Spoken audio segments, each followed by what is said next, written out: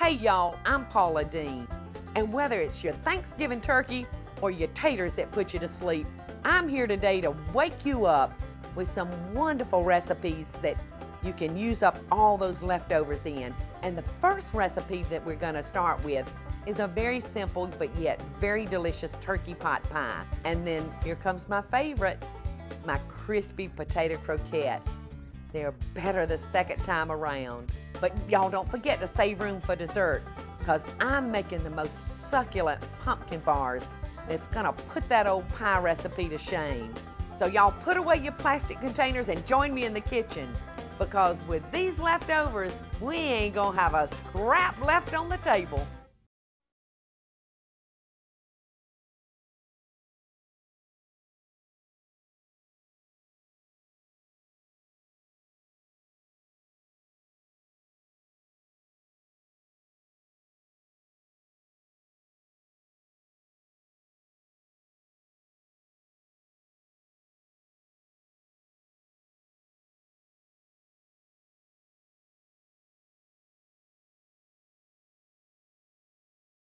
My second favorite thing about Thanksgiving is, well, the first favorite thing is I'm with my family. I just love that.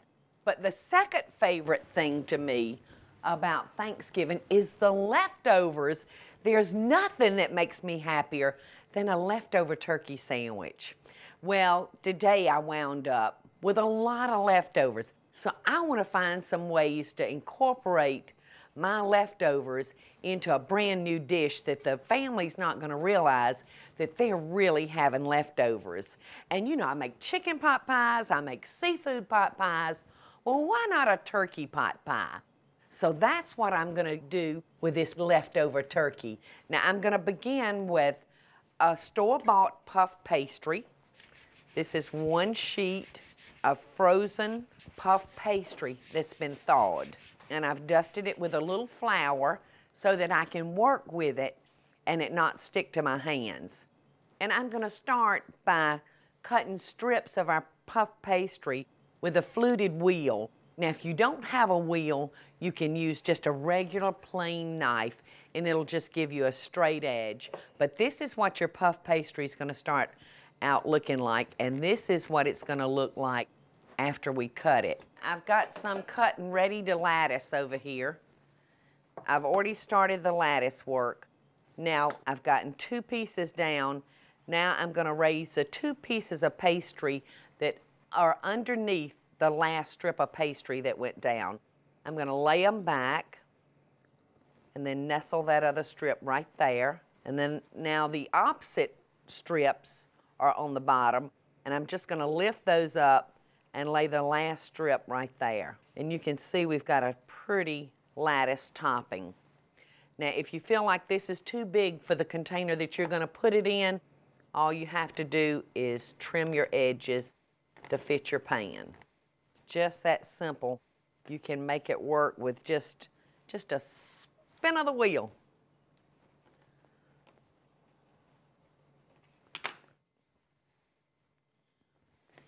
All right, now we're gonna put this in the oven and we're gonna bake it until it's a light brown and it's puffed up.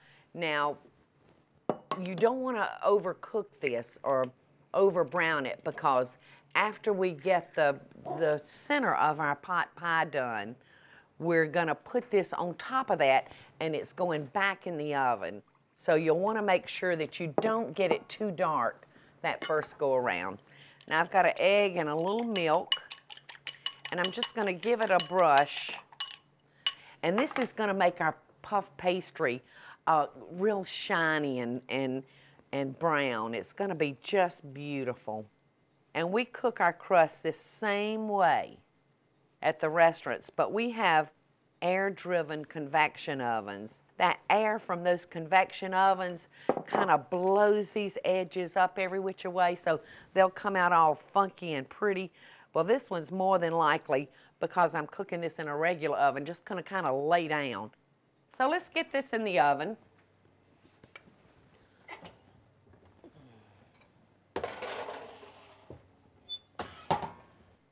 Okay, now for the filling for our pot pie. I'm gonna start with a onion, 1 whole diced onion.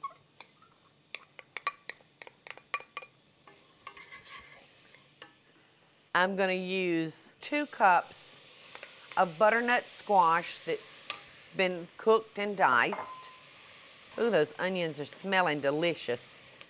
All right, now to this pot, I'm going to add 2 cans of cream of celery soup, 2 cans of cream of cheddar soup. You could change this to cream of chicken or cream of mushroom.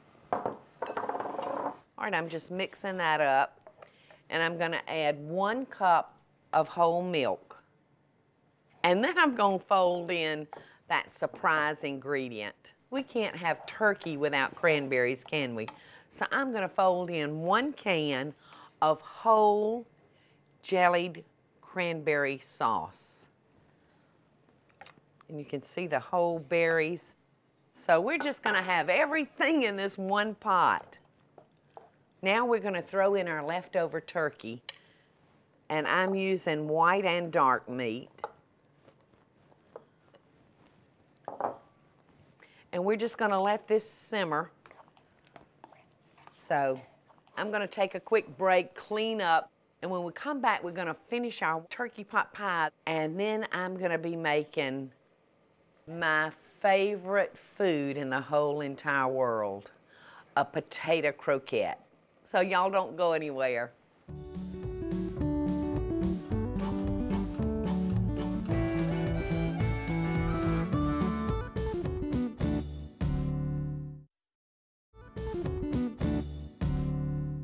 Okay, now for the filling for our pot pie. And you can see it's nice and hot and bubbly. And when we put it in the oven, that's the way we want it. We want it really bubbling. So we're safe to go ahead and ladle this up into our casserole dish. Now you'll want to make sure that when you fill your dish up, that you fill it up high enough for the bottom of your puff pastry to touch it. Otherwise, you know, you could sling off the crust because it's got nothing to stick to. It just kind of run around on top of the dish, and you don't want that. I don't want to overfill it because when I put it in the oven, I don't want it baking over. Okay, so let's check on our puff pastry now and see if it's done. And then we're ready to put this in the oven. Oh, and look how pretty that turned out. Gonna need to get a spatula. How's this for a spatula? That should do the trick, shouldn't it? All right, now I'm just gonna lay this crust right on top of our filling. And you see how I'm pressing that down for that crust to kind of sit down in that hot juice. All right, so in the oven, this is gonna go. Now let's move on down here to what Paula's really been waiting on, and that's a way to use up my leftover mashed potatoes. Okay, so I've got my leftover mashed potatoes, 2 egg yolks, and about 3 or 4 chopped scallions or green onions, whatever you call them. All right, so we've got that mixed up good. Now over here in this plate, I have some fresh breadcrumbs, and that is fresh breadcrumbs, not the kind that you buy in the canister from the grocery store. I've tried it with both, and your soft, fresh breadcrumbs just work a lot better than your dried ones. And all we're gonna do is just take a little mound of our potato, kind of pat them into a croquette shape, and then we're gonna roll them into our breadcrumbs. And I've got a tray going here that I already had made. So we're gonna be ready to start cooking these croquettes like right now. All right, our grease is ready. I'm frying these probably in about a 1/2 inch of peanut oil.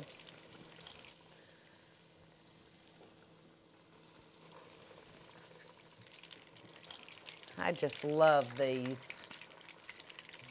And just remember, y'all, you don't want to put too much oil in your pan. In fact, I think I almost put a little too much in here. You want this to come up not quite halfway of your croquette. But these are looking mighty fine, y'all. All right, I'm just flipping these over now. Gonna let them brown on the other side. And you'll want to handle these fairly gently because that mashed potato is really kind of delicate. You know, it's not like handling a piece of meat. It's very, very soft and delicate. All right, so some of these are ready. Look at that croquette. Can't help but wonder. I wonder what that would taste like if it had shrimp in it. I may have to try that next time. That sounds really, really wickedly good. All right, well, those others are continuing to fry, so I think our pot pie is probably ready to come out of the oven. So let's see if that's, oh yeah, that's ready. Look how good that looks. Isn't that pretty? And I love the looks of that potato right there.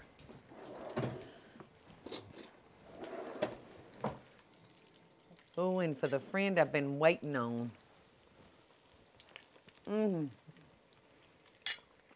I'll always, as long as I live, love a potato like no other food. I'm gonna polish it off, and when we come back, I'm gonna share with y'all a wonderful way to use up those 30 cans of pumpkin that you got in your pantry. So I'll see you back when we're making frosted pumpkin bars, and you're gonna love them.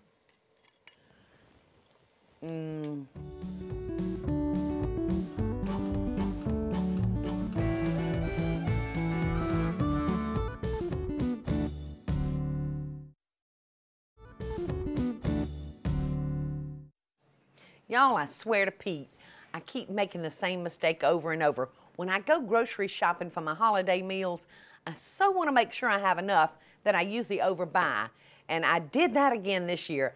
I've got enough cans of pumpkin in my pantry to choke a horse. So I immediately want to find a way to start using that pumpkin.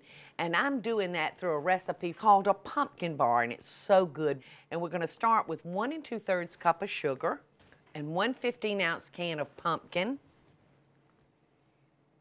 And now this is straight pumpkin. It's not a pumpkin pie filling. And then we're going to add a cup of oil.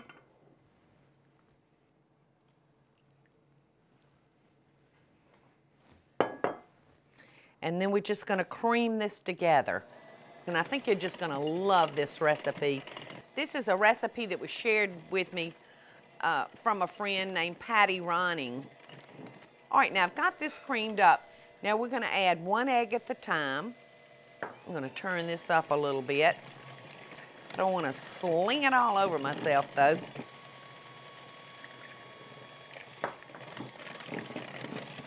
All right, and then goes the last egg.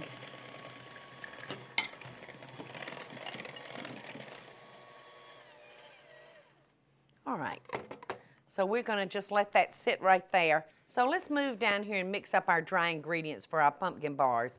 I've got 2 cups of all-purpose flour, 2 teaspoons of baking powder, 2 teaspoons of ground cinnamon, 1 teaspoon of baking soda, and 1 teaspoon of salt. And we're just gonna mix those dry ingredients together. And then we're gonna move back down here and we're gonna put them into our pumpkin mixture.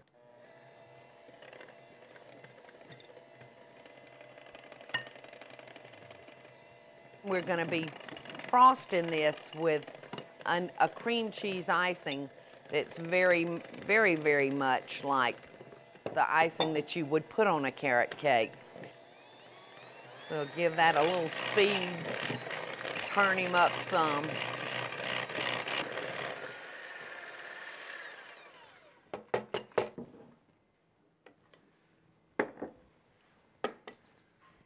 We're just gonna pour this in here, and then I've sprayed this pan so they won't stick. The oven's been preheated to 350, and we're gonna bake it for about 30 minutes. My mouth is already watering because I know what this is gonna taste like. We're gonna let it bake for 30 minutes, and then I'm gonna take it out of the oven and we're gonna let it cool because we can't put our frosting on the bars while they're hot. So in the oven it goes.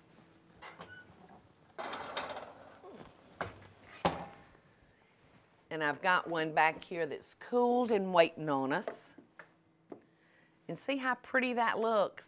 All right, so let's move on down to this end and put all of our frosting ingredients together. I've got 1 stick of butter and 1 8-ounce package of cream cheese softened to room temperature. I've got 2 teaspoons of vanilla flavoring. And then I've got 2 cups of powdered sugar that I'm just gonna run through the sifter. Powdered sugar is pretty good. It's not nearly that lumpy.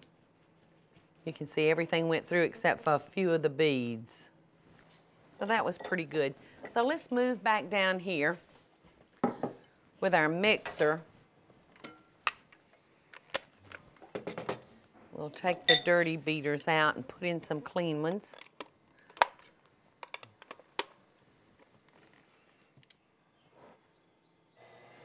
And we're just going to mix all those ingredients until they're smooth.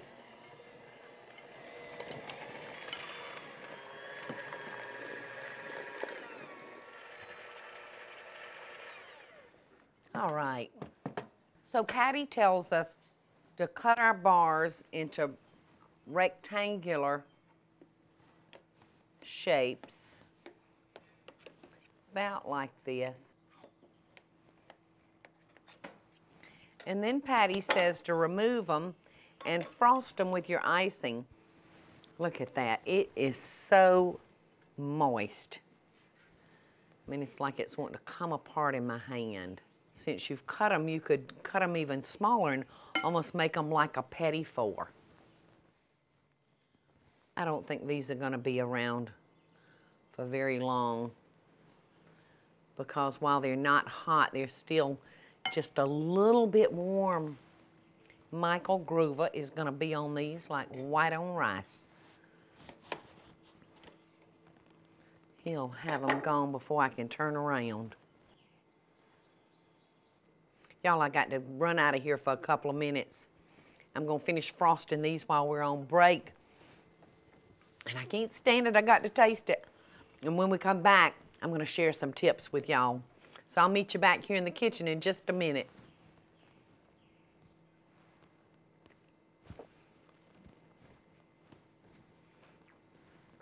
So good.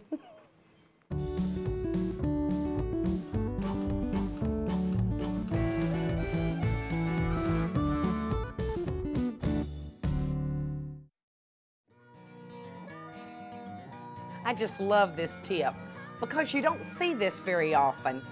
Does anybody make pickled peaches out there anymore? I remember my grandmother making them, but you can pick them up at the grocery store. But I want to show you how very simple it is. Now I'm going to add 2 cups of sugar to my pot, to 1 cup of vinegar.